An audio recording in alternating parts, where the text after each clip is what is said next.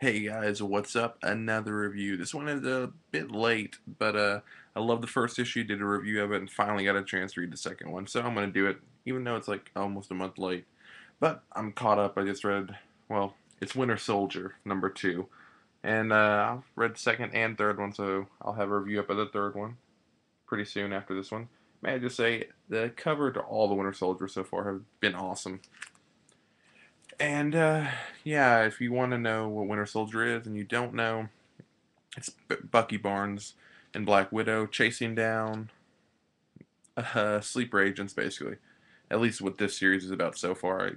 Huge Winter Soldier history. Different story, different video altogether. But anyway, this one picks up right after the first one. The first one ended, of course, with the spoiler alert gorilla with the gun screaming "Death to America," I believe. Awesome, right there, right? Well, you think that's awesome? That gorilla gets a jetpack. That right there should be enough for you to buy this book. Do I really have to say more? I will, but I don't have to. You already want the book. It's got a gorilla with a jetpack. Who doesn't want that? I'm sorry. Anyway, this book is really good. The first one I loved. This one I love too. I'm going to give this one an 8.5 out of 10. Very solid, continuing the story, moving it forward at a very good pace. It's very Ed Brubaker, of course, and it combines his love that everyone knows, his love of noir and crime novels and comics and ideas.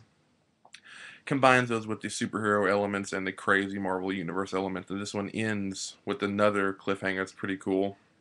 And also, of course, throughout this, you're dealing with the Victor Von Doom.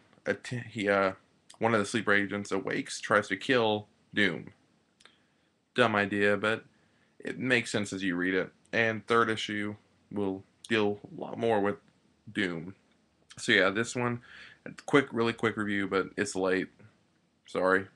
Yeah, 8.5 out of 10. See you guys in another review.